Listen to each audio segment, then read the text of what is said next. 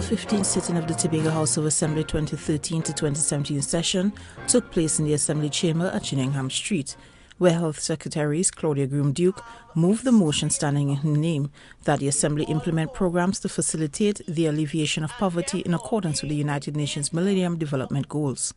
The 8 Millennium Development Goals, which range from halving extreme poverty to halting the spread of HIV/AIDS and providing universal primary education, have been a milestone in global, national, and international development.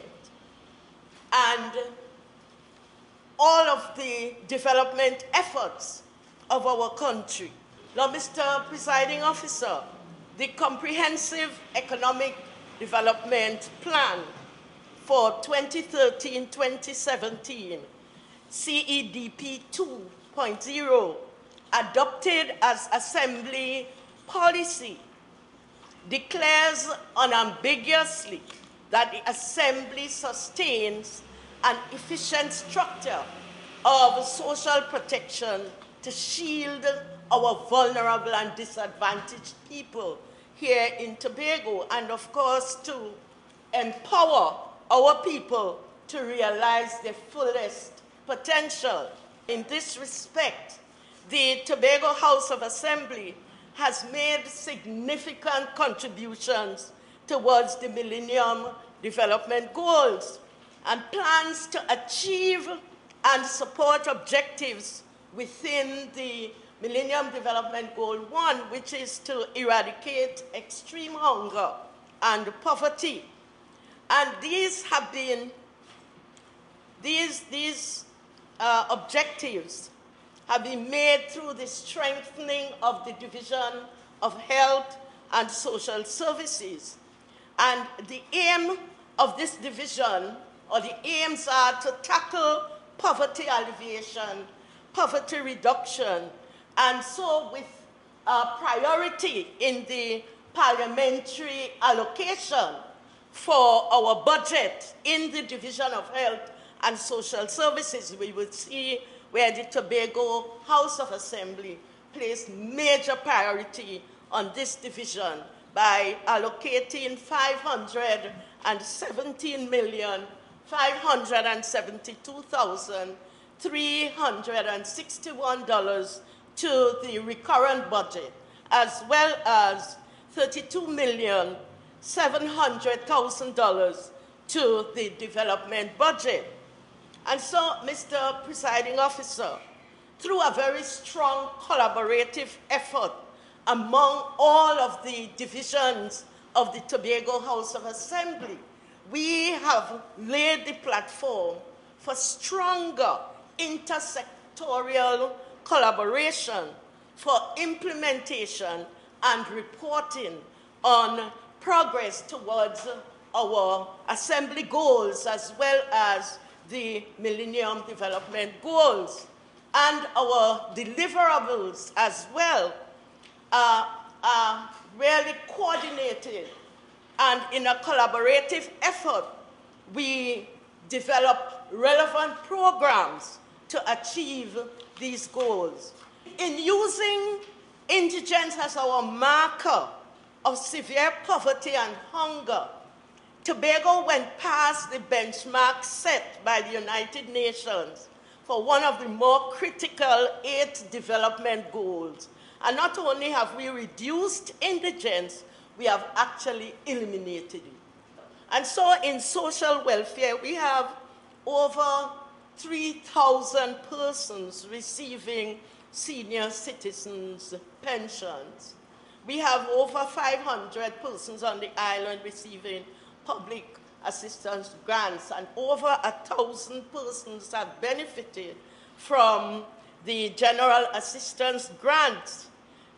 These grants include housing assistance, household items, medical equipment, medical treatment, domestic help, dietary support, clothing, funeral grants, education grants, special child grants, pharmaceuticals, house rent, and school supplies. And these are only some of the programs that we institute in treating with social welfare for our citizens here in Tobago. I want to say here that the HIV/AIDS program, where we are developing our best practices, we have now sent our best practice to the United Nations, and I'm almost certain that they will have an international award for recognition of the kind of work where we have moved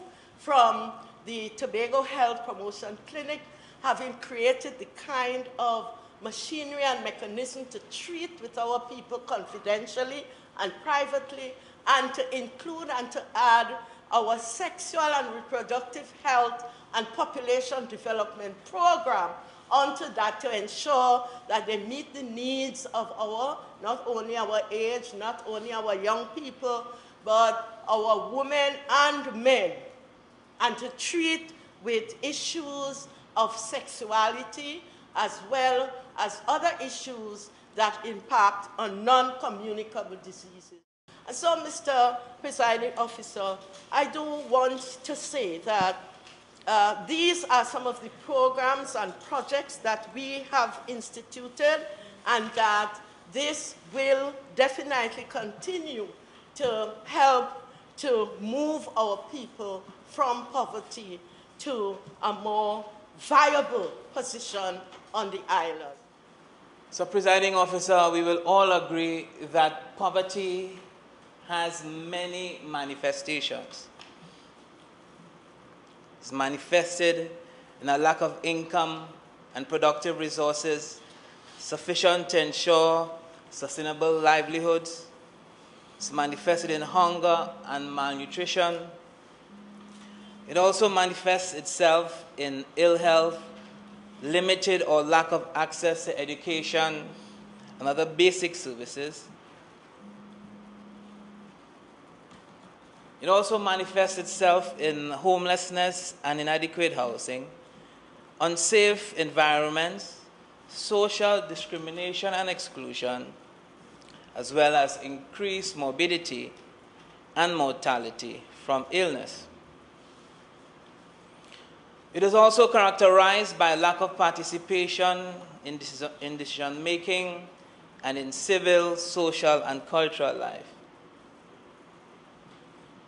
Mr. Presiding Officer, the issue of poverty and the challenge to improve the living standards has been engaging the attention of policymakers, both in developed and developing countries, for quite a long time. What we have seen over the years, Mr. Presiding Officer, is that while poverty rates have declined in all regions, it has been agreed that progress has been uneven. Even international evidence seems to suggest that the countries that perform better in terms of poverty alleviation have been those countries in South and East Asia with growing economies. But we will agree that data should inform policy. And in Tobago, we still lack access to Tobago-specific data on which we can make decisions and plans. And we lack, relevant and timely information about the extent of poverty on the island. And we can only speak anecdotally and from observations when we say that it seems that there is not the visible signs of deep poverty here on the island. And Mr. Presiding Officer, I want to point and speak to several initiatives implemented by this administration to address the problem of poverty and to ensure as well that our residents here on the island enjoy a decent standard of living. I could point to the establishment of the Enterprise Assistance Fund Program and the Enterprise Assistance Grant Program to provide financial support to the development of businesses, especially among small entrepreneurs. So I could also point to expanded tertiary education through the financial assistance program, which has allowed a number of young Tobagonians to secure university and post-secondary education, both locally and abroad. The improved physical infrastructure on the island, improvements to the sea bridge, the provision of new housing units, the introduction of home improvement grants to ensure that we have a reasonable standard of living conditions and that we could maintain those conditions, as well as the introduction of numerous social safety net programs that impact the elderly, the disabled, and the vulnerable in society. Mr. Presiding Officer, one sure way to ensure that we in Tobago, that we do not experience the levels of poverty present elsewhere in the nation and the Caribbean, is for us to continue to diversify and deepen the productive base of the Tobago economy away from its current dependence on tourism, and in a manner that creates sustainable jobs. Over the next few years, we will continue to accelerate our diversification efforts to build a stronger and more resilient economy. And in this context, we'll continue to promote business opportunities and facilitate and provide entrepreneurs, both large and small, with a platform for growth and development of a vibrant private sector on the island. I believe that poverty is not solely the Assembly's business, but the eradication of poverty requires the collective efforts and the collective will of all Tobagonians for us to work together to eradicate this scourge of poverty. And Mr. Presiding Officer, I want to issue a call for us to revive and revitalize that Tobago spirit. Let us work collectively, or else we may be charged later in life for being criminals. Mr. Presiding Officer, it was former President Mandela who said, and I quote with your leave, "Our people need proper housing, not ghettos." And by that, Mr. Presiding Officer, I shall address housing and settlements. So while UN Habitat has made a declaration aimed at halving slum dwellers between 2015 to 2030, we in the Tobago House of Assembly have committed to constructing new houses for Tobagonians in need of a place to call their own and a place to call home, with special emphasis on low and middle income earners. So, Mr. Presiding Officer, by 2015, continuing into 2017, Tobago's housing settlement is expected to grow. Permit me, Mr. Presiding Officer, to turn to labor. When we make reference to labor, Mr. Presiding Officer, we are speaking about the people and our workforce, and we are ultimately speaking about human capital development. This, Mr. Presiding Officer, means collaborating with all my colleagues and all the divisions in the Tobago House of Assembly, including the private sector entities throughout Tobago. Mr. Presiding Officer, this calls for a labor policy statement to be ratified by the Executive Council of the Tobago House of Assembly. I do not know, but the mandate suggests that it warrants such an intervention.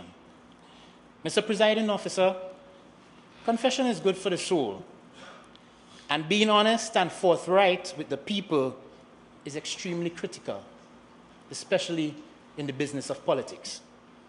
And as such, I humbly submit that after having looked at the MDGs comparative to the CEDP in relation to labor, labor has some catching up to do.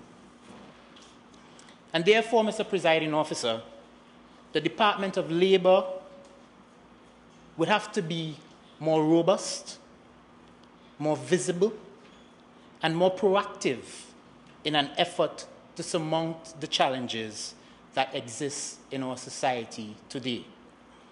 Another critical area for re-examination is the system of how labor matters are conducted and prosecuted. To support this, Mr. Presiding Officer, we propose to conduct the following. 1, an industrial relations audit. 2, enforce rights compliance. 3, establish a recruitment policy.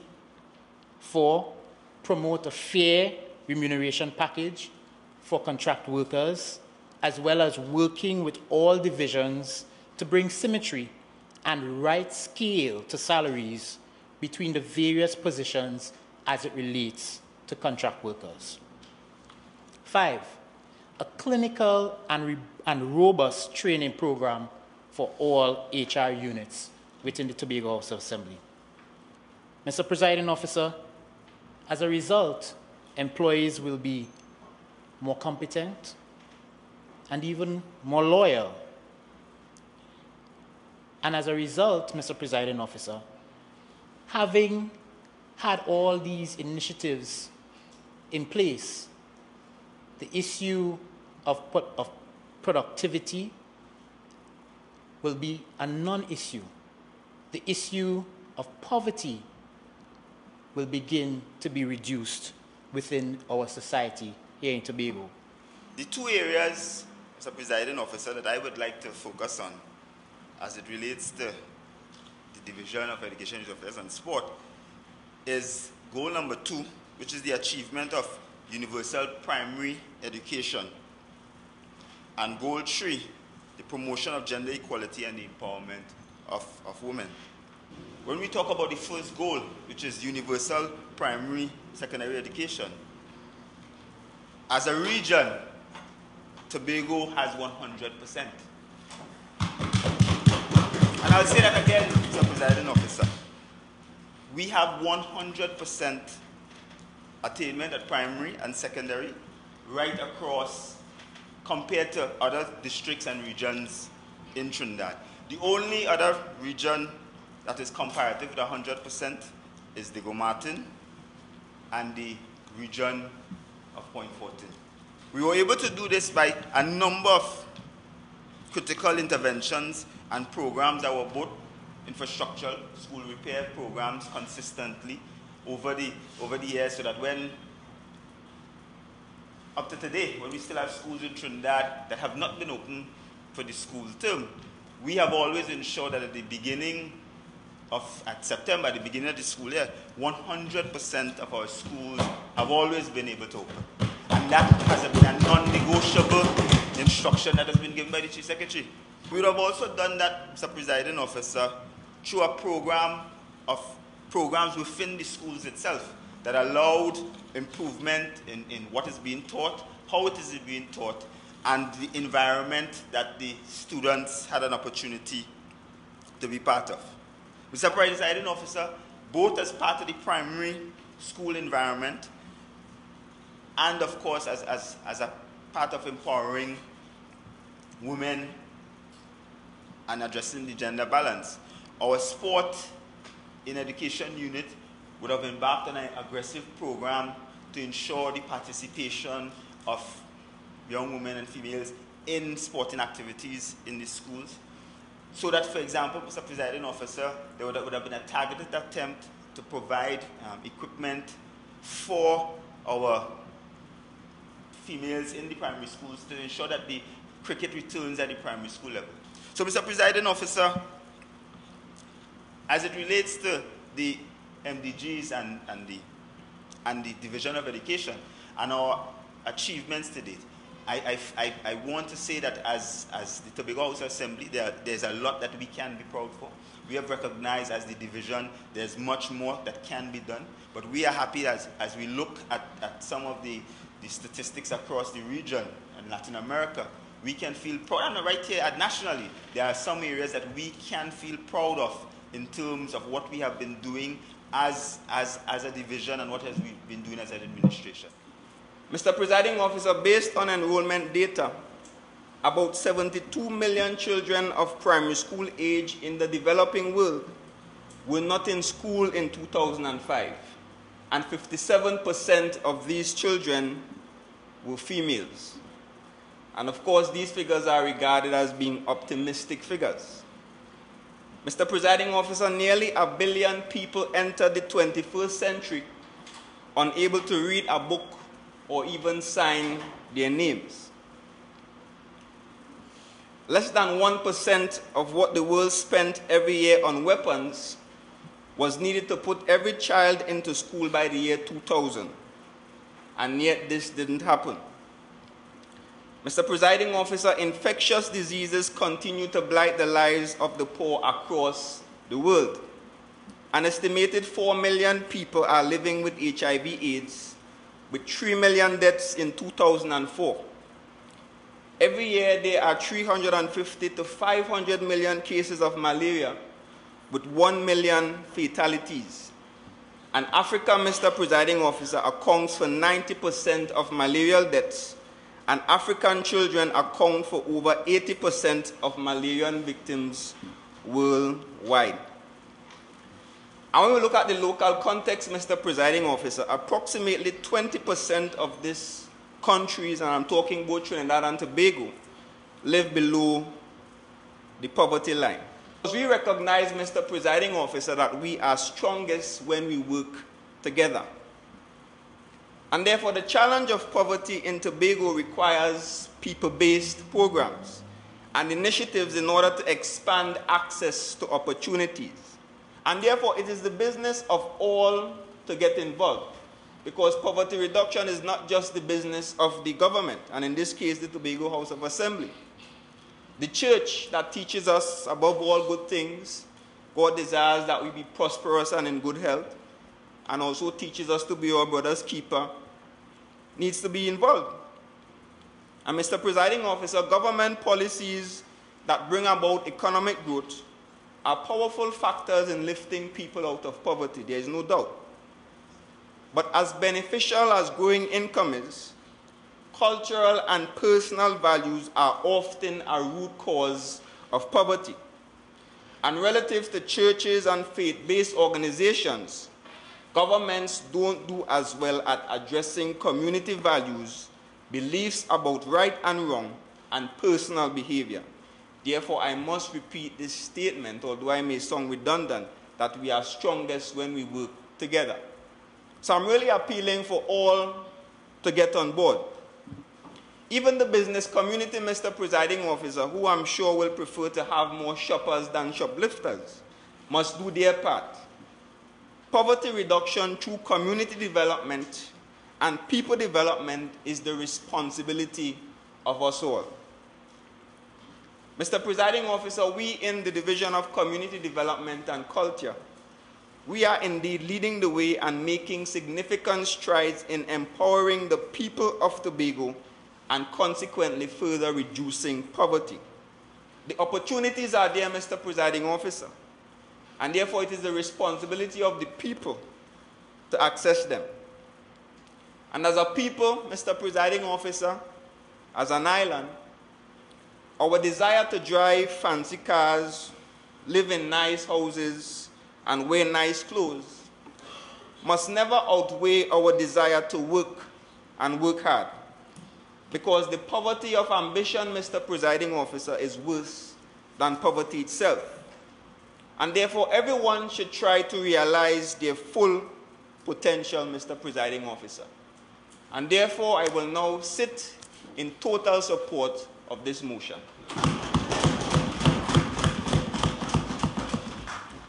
I want to sum up that Tobago is well placed on the Multidimensional Poverty Index, MPI, which is a concept that recognizes multiple deprivations. The MPI sets multiple deprivations for individuals in respect of some 10 indicators representing education, health, and standard of living. And the Human Development atlas that was developed for Trinidad and Tobago by the UNDP shows Tobago in a very good light relative to the national situation and compared to most regions of Trinidad. And so our initiatives as an assembly with universal primary education, universal secondary education, and universal access to our primary health care facilities here in Tobago, and a sense of personal security are areas in which Tobagonians sense a better quality of life than that in Trinidad. And so, Mr. Presiding Officer, employment creation by a vibrant private sector responding to the initiatives that we have made in the Comprehensive Economic Development Plan, Edition 2, remains a most critical step in sustained poverty reduction to facilitate the goals set out in the Millennium Declaration. Members, the question is, whereas Trinidad and Tobago endorsed the Millennium Development Goals of the United Nations in 2000, which inter alia established quantitative benchmarks to halve extreme poverty in all its forms, and whereas the Millennium Declaration has set 2015 as the target date for the achievement of these goals, and whereas the Comprehensive Economic Development Plan, CEDP 2.0, adopted as Assembly policy, declares unambiguously that the Assembly sustained an efficient structure of social protection to shield the more vulnerable from social risks and empower them to realize their fullest potential. And whereas the Assembly, in pursuit of the above, has been diligently implementing an island-wide poverty reduction strategy while simultaneously working assiduously at increasing awareness among the Tobago population in order to ensure that the poverty reduction efforts move us towards a poverty-free Tobago, a place where everyone can live in dignity and enjoy a comfortable standard of living. Be it resolved that this House endorse the actions of the Assembly as it mobilizes communities across Tobago and implements programs which will facilitate the achievement of the goals set out in the Millennium Declaration. Those in favor say aye. Aye. Those against say nay. The ayes have it. The motion is therefore carried. Thank you for joining us for the 15th sitting of the Tobago House of Assembly 2013 to 2017 session.